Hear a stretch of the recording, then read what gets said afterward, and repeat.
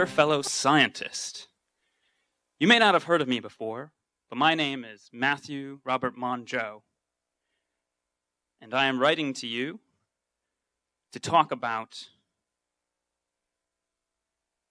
the language of the machine.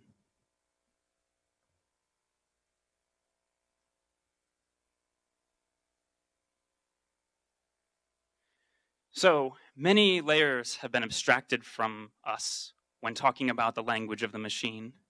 All those zeros and ones seeming very innocuous, but in between them lies the very brink of insanity.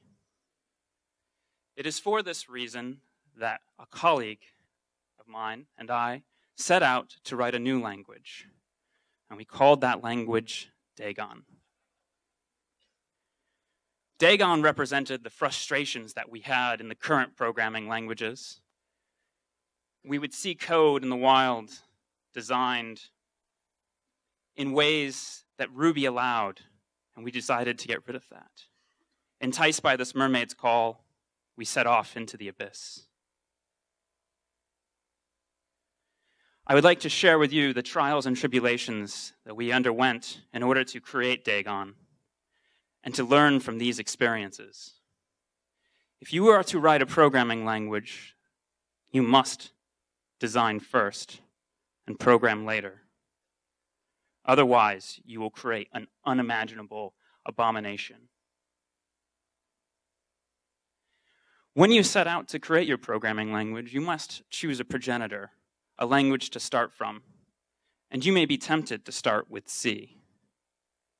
But C is a fiend unto itself.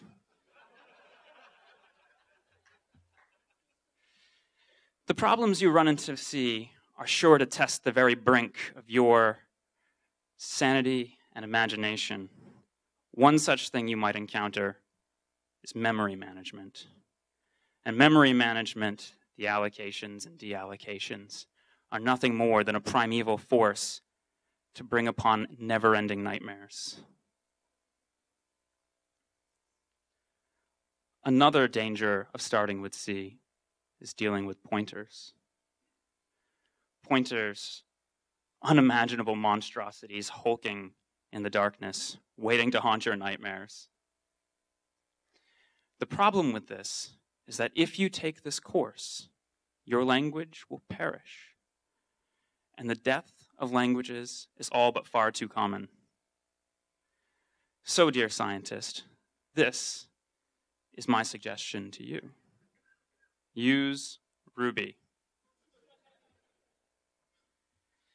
Ruby has so many tools at its disposal that makes it easier for the creation of a language that you now get the opportunity to work towards your goals and to accomplish and set out to validate your assumptions before your language fails into the darkness.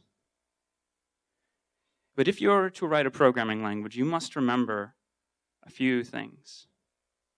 You want to take small steps. Each step towards the creation of your language will push it forward and birth it into this world. I leave the rest up to you, dear reader, to decide how to undertake your language. Sincerely, Matthew Mongeau. I'm not actually done.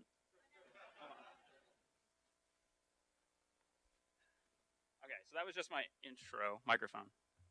All right, so this talk has an interesting premise in that I am trying to convince a room of people to write programming languages. And I guess what I have to start with is why. Why should you write a programming language? This is a huge sell. So the reason that you should write a programming language in the first place is because you're going to learn a lot more about the programming languages you use. And in many ways, programming to me is a form of art. Writing your own programming language is the best way to express yourself in terms of how you program and what you do. Now to start, I actually just want to get an idea of my audience and what they're into. How many of you have tried to write a programming language before? Okay. How many of you have heard of lexing before? Oh, quite a few of you. Okay. I assume if you've heard of lexing, you've heard of parsing. So there's that. When you're writing your programming language, and I'll go over this in a cursory manner. You should definitely start off with lexing. It's a fairly easy process. Now, if you haven't heard of lexing, its analogy to language in itself, the English language, is to take a sentence of words and break them up into the individual parts and label their meaning. So you label some words noun, some words verb, some words adjective. There's a parallel to this in programming. We're going to name all of the parts of our language and give them identifiers. This is a number. This is a keyword. This is an operator. And that process isn't too difficult. But then you get to the part that I think is difficult. And the most interesting is parsing, where you're now taking what you understand about the language, the different pieces, and you're going to put them together in ways to make sentences. And these sentences are essentially how you're going to form your language. And this is really difficult because ambiguity. Ambiguity is horrible. And what I mean by that is you can write your programming language in a way that it will look fine to you, but the computer won't know what you're trying to say. It won't be able to understand what you're trying to do, and you have to teach it. So this is a very difficult process, and I'll show an example of that later on. But if you make it past this step, you're pretty much out of the woods. All you have to do is now evaluate your code, and you've essentially got a programming language. And I'm kind of summing this up into a small package because it really is this easy. When I set out to write a programming language, my colleague Caleb over there, we pretty much sat down in a single afternoon and we had something that worked. And then you just build from there. And the building experience is immensely rewarding. I don't think there's anything else that I've programmed in Ruby that when I succeeded, I felt this good about it. Now, if you're going to undertake this, I plan to arm you with some tools to make this easier for you. If you're trying to lex, here are the tools that I suggest. Using either Rexical or Raggle. And Aaron, wherever he is, that's under his. Rexical's not under your repository? GitHub? Yeah, Rexical's under his. Despite that, I suggest Raggle instead. And the reason I suggest this is that Raggle basically allows you to define what your lexer looks like, but it has different compilation targets. So it can compile to Ruby, it can compile to C, Java, Go, Objective-C, Objective-C++, and a bunch of other things. And this is pretty useful because your language probably isn't going to stay in Ruby if you actually want it to become anything later on. Ruby is really slow. So if you're writing a language on top of Ruby, it's going to be very slow. But the value in writing it in Ruby is that you're going to be able to validate what you assume about your language much faster. You're going to get to, this is the part of the language that I think is really interesting and I like and I want to write this. So I used Raggle in the hopes that maybe one day it would transition to C and then it could be fast again. But who knows when that day will come. Now, the next step for parsing, the tool I suggest there is RACK. That's R-A-C-C, not R-A-C-K. And this basically allows you to define your grammar, which is the parsing step. I'll show examples of these things after this so you can see what they look like. But these tools together make it really easy. And the nice thing about Rack is that it's modeled after Yak and Bison. Bison's modeled after Yak. And these are C libraries. So later on, if you do decide, hey, I'm going to rewrite in C, you can kind of just change the format of your parser, and it potentially will work to some degree. So I actually want to show examples of the language Dagon that I wrote that utilize these tools.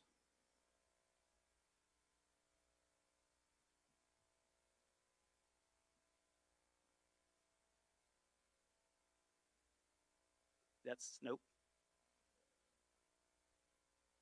Is that good? All right. So this is roughly what Raggle will look like. I should mirror my screen because this is impossible to see.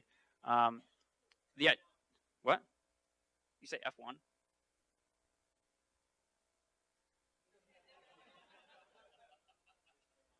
Yeah, I'm going to keep going. Yep. Okay. Thanks, Caleb. You're the worst.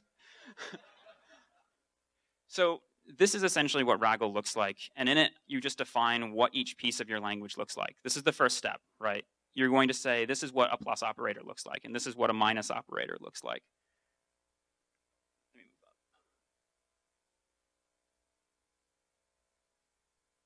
Yeah, there are some operators. And if you're looking at this and you're a little bit confused because there are spaces around the plus operator, this is deliberate. Dagon was designed with the idea that the language is your style guide. And so there's only one way to do anything in the language. There is no ambiguity. So addition is space plus space, not just space. So we define these things and we build up essentially what is our lexer. And it's going to take code that looks like this.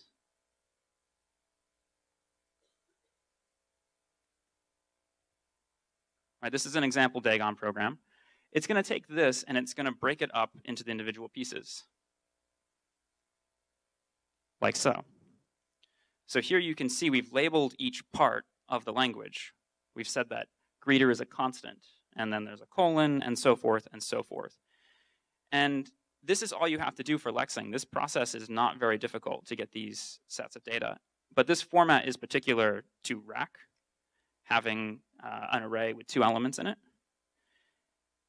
And when you get into rack, you're going to write basically a grammar that looks like this. You break down each thing, and I decided to look at class definition because that's an example we had before. A class definition is a constant followed by a colon, followed by a block of code, and so forth. It keeps getting deeper and deeper and deeper. So I mentioned before that when you do this, this is the hard part because you run into ambiguities, and they look like this. This is called a shift-reduce conflict. How many of you know what a shift-reduce conflict is? All right. Barely anybody. This is the best. Okay. So when you have a grammar and it's working through each of the words, it's going to look at each one individually, and then it's going to decide what to do. It's either going to shift that token on and read the next token, or it's going to try to reduce a certain number of tokens on the stack into something it already knows about. Right, so an example would be I had an indent, some code, and a dedent. That's a block. And when it sees the dedent, it's like, oh, cool, I can reduce that into a block. That's a known thing. So the shift reduce here is it didn't know what to do. Does it need to shift the L bracket on, or does it need to reduce using rule 11, which was defined up above somewhere? And when you run into these problems, you have to solve them, and it's a terrible process. I don't envy anyone who has to do this. In this case, the problem was that my lines didn't have a terminator character. And so you essentially could have one line of code followed by another line of code, and that could create conflicts. So tracking that down is really painful. But with practice, you get there, and you can start writing actual languages. So to give another example of the language,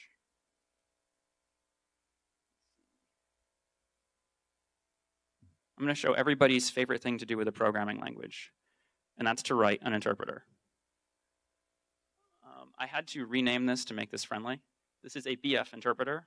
How many people know what I mean when I say BF? Okay. There's, what? White space?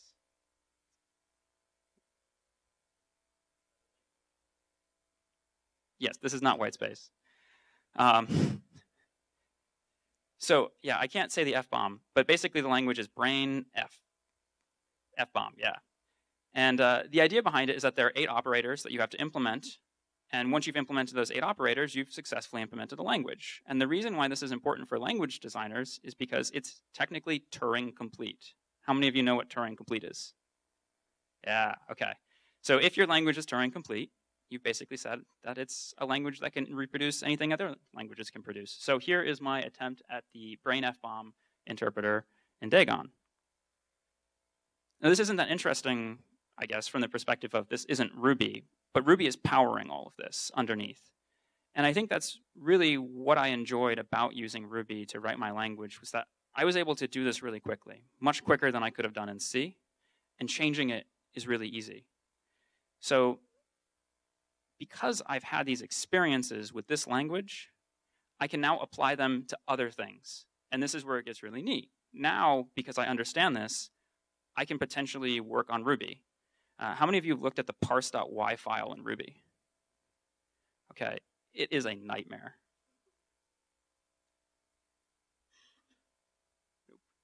Yes. Okay, I'm going to make this small. This file is over 11,000 lines. And in its defense, it is not just a parser, it is also a lexer. But it is immense and be very difficult for anyone to actually understand all of this.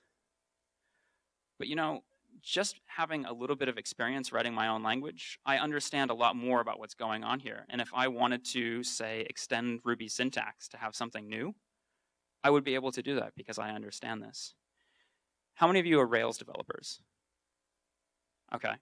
So you probably think, this is all meaningless. I will never, ever do anything with programming languages with my job. And I thought that too. But you can do some really neat things using these tools. For instance, there's a website that I built where our client had a bunch of data that they needed access to, tons of data about the real estate market. And the current way they implemented it was a giant form with tons of select boxes and toggles and everything to get to the data that you needed to get to. And it was a very subpar experience. And what we were able to design was we reduced all of that stuff into a single search box. The idea being you would express what you were looking for in terms of English, and it would find it. So I could say properties in Boston over 10K sold within the last 3 months, and it would return that.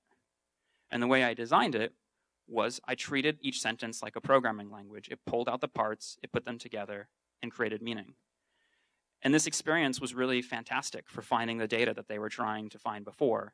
It simplified what was 10 minutes of filling out a form into 10 seconds of filling out a single search field. So even if you don't think that you will ever write a programming language for your job, there are some opportunities that can be presented by taking this approach and by using these tools. So at the very least, I hope that I can convince you to try a little bit and see how far you can get. That is it. I actually thought my talk was going to be right before lunch, and so now it got moved. This was going to be my final slide.